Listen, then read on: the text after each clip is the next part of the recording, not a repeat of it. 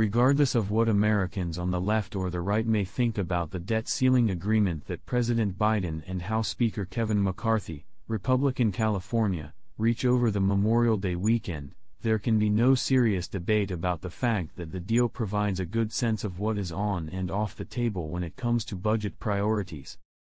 Memberi makan lapar? Yes, that is being considered. Ketua Partai Demokrat dan Republikan menyetujui rencana yang membatasi akses ke program nutrisi. Ini dilakukan meskipun Food Research and Action Center menyatakan bahwa the expansion of cruel, harsh, and arbitrary time limits on the Supplemental Nutrition Assistance Program, SNAP, for older unemployed and underemployed adults struggling in the labor market will only deepen hunger and poverty. Balanced budgets by the poor and working-class people instead of the wealthy? Yes, that is being considered. Biden dan McCarthy setujui dengan hanya strategi seperti itu, bukan saudara Ketua Partai Progressive Caucus Pramila Jayapal, Democrat Washington, mengingatkan bahwa and kuat, saying to poor people and people who are in need that we don in number 39, to trust them and kuat, adalah and kuat, terrible policy. And kuat, selain itu, mereka mengkapai kesepakatan untuk mengurangi $1.4 billion yang bertujuan untuk membantu IRS mengejar para kaya yang menipu tax cheats dan bos perusahaan. Mengorbankan perlindungan lingkungan dan masa depan bumi? Sangat masuk akal, Root Center for Biological Diversity, setiap rencana yang expedites the climate-killing Mountain Valley Pipeline, dramatically rolls back the National Environmental Policy Act, and freezes non-defense spending for agencies including the Environmental Protection Agency and the Interior Department in exchange for a modest raise of the debt ceiling memiliki konsekuensi yang signifikan. Namun, hal itu tidak menggantikan seorang Presiden Demokrat dan seorang juru bicara Partai Republik untuk secara tidak bertanggung jawab mengurangi dukungan untuk inisiatif lingkungan. Jadi, apa artinya menargetkan pemeriksaan yang luas untuk sebuah kompleks militer industri yang begitu lugu sehingga tidak mampu mengontrol sampah, penipuan, dan pelanggaran yang terjadi di Pentagon, belum lagi keuntungan besar dari kontraktor pertahanan? No, no, no. It is certainly not on the table to take concrete measures to address the excessive expenditure of the Department of Defense. BBC and number 39's headline, Caps on Spending, but Not Defense, was appropriately succinct in summarizing the compromise struck by Biden and McCarthy, although U.S. media outlets tended to talk about this aspect of the deal. Defense spending would increase to $886 billion, which amounts to a 3% rise on this year, explained the BBC, while the agreement maintains non-defense spending flat next year, with a 1% rise in 2025. Naturally, conservatives, including Senator Lindsey Graham from South Carolina, want even larger Pentagon expenditures. Namun, mereka tidak perlu khawatir. The top line of defense spending is expected to rise to $895 billion by the fiscal year 2025, according to Defense News. This figure is in line with Pentagon Comptroller Mike McCord's prediction that it is likely to surpass the $1 trillion line by the end of the decade. Is all this expenditure at Pentagon necessary? Dengan kata lain, tidak. Public Citizen President Robert Weissman menyatakan, and quote, the United States is rushing toward a $1 trillion Pentagon budget that enriches military contractors but entrenches massive fraud and waste, leaves the nation less secure, and pulls money away from priority human needs. End quote. Consumer advocate and former presidential candidate Ralph Nader explains that the Biden-McCarthy agreement accelerates a skewed approach to budgeting that tips the balance against domestic programs.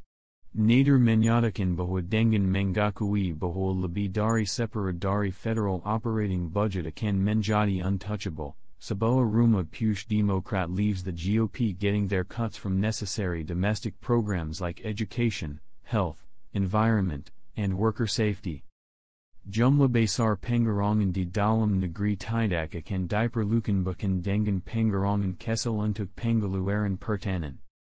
U.S. Representative Barbara Lee, Democrat California, argued earlier this year in a modest reduction in Pentagon allocations, saying, "Cutting just $100 billion could do so much good. It could power every household in the U.S. with solar energy, hire 1 million elementary school teachers amid a worsening teacher shortage, provide free tuition for 2 out of 3 public college students, or cover medical care for 7 million veterans."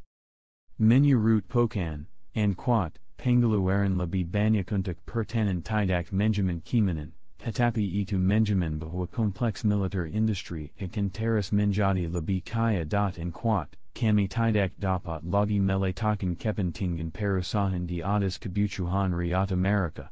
Hanya untuk berinvestasi dalam komunitas kita dan melakukan perubahan yang regardless of what Americans on the left or the right may think about the debt ceiling agreement that President Biden and House Speaker Kevin McCarthy, Republican California, reach over the Memorial Day weekend. There can be no serious debate about the fact that the deal provides a good sense of what is on and off the table when it comes to budget priorities. Feed the hungry? Yes, that is being considered. The Democratic and Republican chairmen agreed on a plan that limited access to nutrition programs. This was done even though the Food Research and Action Center stated that the expansion of cruel, harsh, and arbitrary time limits on the Supplemental Nutrition Assistance Program, SNAP, for older unemployed and underemployed adults struggling in the labor market will only deepen hunger and poverty. Balanced budgets by the poor and working class people instead of the wealthy? Yes, that is being considered. Biden and McCarthy agreed with only such a strategy, even after Progressive Caucus Party Chair Pramila Jayapal, Democrat Washington, reminded that saying to poor people and people who are in need that we don't trust them is the terrible policy. In addition, they reached an agreement to deduct $1.4 billion aimed at helping the IRS catch tax cheaters and corporate bosses. Sacrificing environmental protection and the future of the earth. It makes perfect sense, according to the Center for Biological Diversity, that any plan that expedites the climate-killing Mountain Valley Pipeline, dramatically rolls back the National Environmental Policy Act, and freezes non-defense spending for agencies including the Environmental Protection Agency and the Interior Department in exchange for a modest raise of the debt ceiling has significant consequences. But that hasn't stopped a Democratic president and a Republican spokesperson from irresponsibly curtailing support for environmental initiatives. So what does it mean to target a broad overhaul for a military-industrial complex so innocent it can't control waste, fraud, and the breaches that occurred at the Pentagon, not to mention the huge profits from defense contractors? No, no, no. It is certainly not on the table to take concrete measures to address the excessive expenditure of the Department of Defense. The BBC's headline, "Caps on Spending, but Not Defense," was appropriately succinct in summarizing the compromise struck by Biden and McCarthy, although U.S. media outlets tended to talk about this aspect of the deal. Defense spending would increase to $886 billion, which amounts to a 3% rise on this year, explained the BBC, while the agreement maintains non-defense spending flat next year, with a 1% rise in 2025. Naturally, conservatives, including Senator Lindsey Graham from South Carolina, want even larger Pentagon expenditures. However, they need not worry.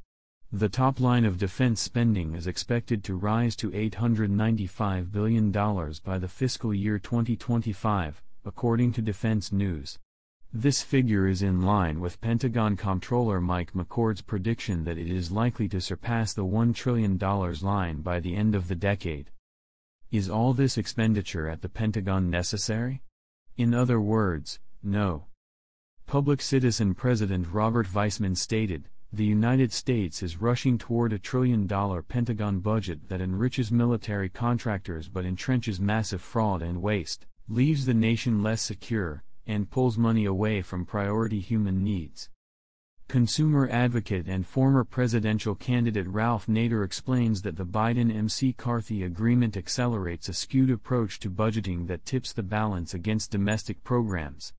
Nader stated that by recognizing that more than half of the federal operating budget would be untouchable, a White House of Democrats leaves the GOP getting their cuts from necessary domestic programs like education, health, environment, and worker safety.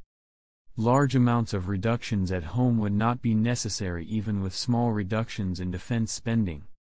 U.S. Representative Barbara Lee, Democrat California, argued earlier this year in a modest reduction in Pentagon allocations, saying, "Cutting just $100 billion could do so much good. It could power every household in the U.S. with solar energy, hire 1 million elementary school teachers amid a worsening teacher shortage, provide free tuition for 2 out of 3 public college students, or cover medical care for 7 million veterans."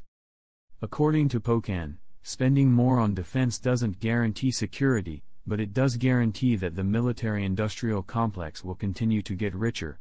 We can no longer put corporate interests ahead of the needs of the American people. It's time to invest in our community and make real changes.